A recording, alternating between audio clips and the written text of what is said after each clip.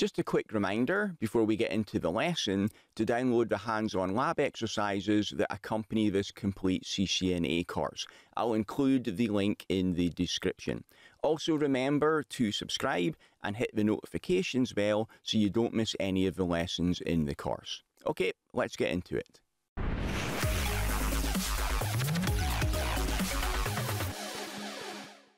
In this lecture, you'll learn about the format of an IPv4 address.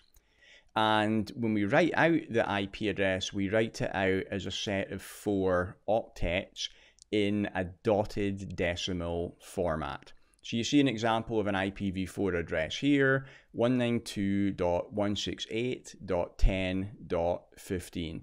Each of those sets of numbers is an octet. So 192 is the first octet, 168 is the second, 10 is the third, and 15 is the fourth octet. Each octet is 8 bits long. 8 bits, that's why we call it the octet. And if you multiply 8 times 4, that gives you your 32 bits, which makes up the IPv4 address. Okay, first thing I want to do is show you where you can find out the IP address on your different hosts and devices. So let's look in Windows first. So I'll open up a command prompt here. So CMD to open the command prompt, and the Windows command to see your IP address is ipconfig. And I've got a load of output on here because I'm running VMware on my laptop too, so I've got a lot of virtual addresses on here. Let's scroll back a bit until I find my wireless network. This is the one I'm actually connected to my network on. And here, if I mark this, you can see that my IPv4 address is 192.168.1.9. My subnet mask that you'll learn about in the next lecture is 255.255.255.0, so that's also in dotted decimal format. And the default gateway, which is the router that my PC would use if it needs to get out to a different network, is at 192.168.1.1. Now, I'm going to tie this all together when we get to the section later, which is called the life of a packet. And in there, I'm going to detail how traffic gets from the source to the destination.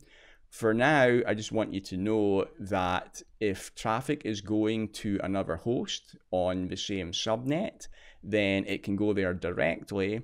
If traffic is going to a host on a different subnet, it has to go there via a router. So you can see my IP address is 192.168.1.9. That's the IP address on my laptop here. The IP address on the router I would use to get out to other networks is at 192.168.1.1. The other information you can see here as well is my IPv6 address and also the IPv6 default gateway. We'll be talking about IPv6 in a later section. Okay, so in Windows, ipconfig to get that information. Let's have a look on Linux as well. So I'm going to open up an SSH session here to a Linux machine that I've got running.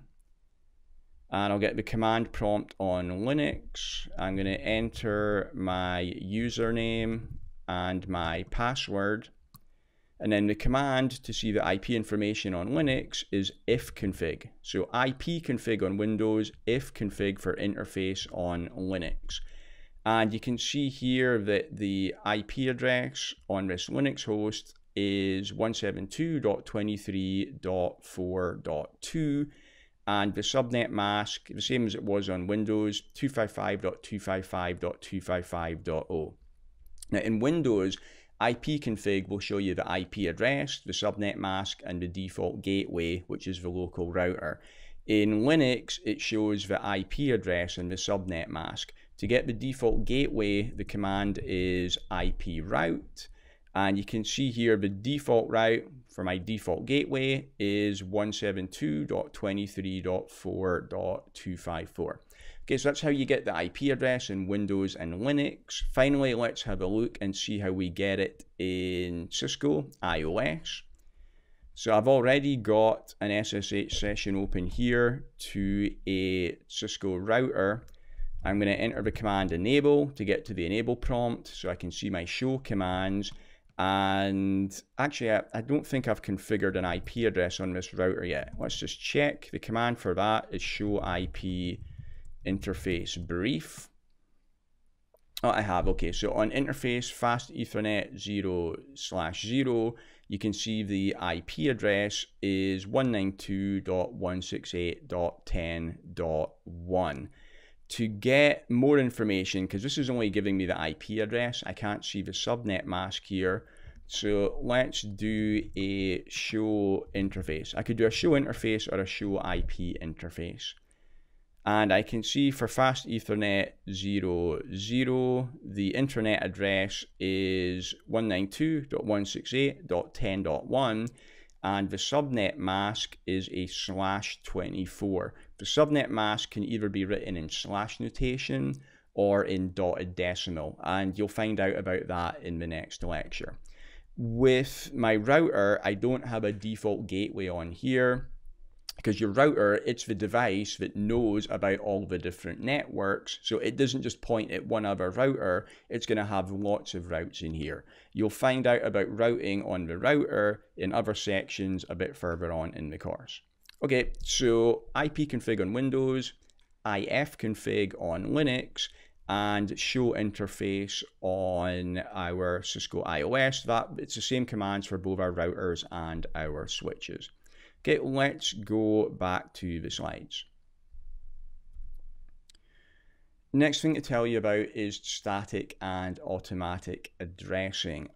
On our important devices, like our fixed devices, like our servers, network infrastructure devices like routers, switches, and firewalls, also on our printers, usually we will manually assign the IP address on there.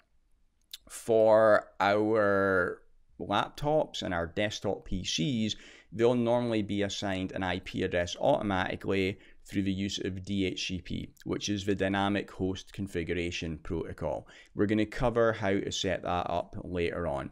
The reason that you want your PCs to get their IP address automatically, if you imagine we're in an office with 6,000 people for a large company, you're not going to want to have to go around 6,000 different PCs and configure the IP address manually on all of them. You can centralize that through the use of a DHCP server. It's much more convenient.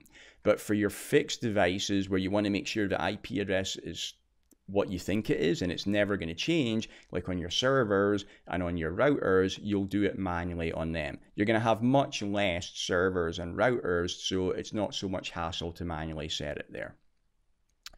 Okay, to understand how the logical separation between our different IP subnets works, you need to understand the IP address in binary. That's why we had that binary lesson in the last lecture.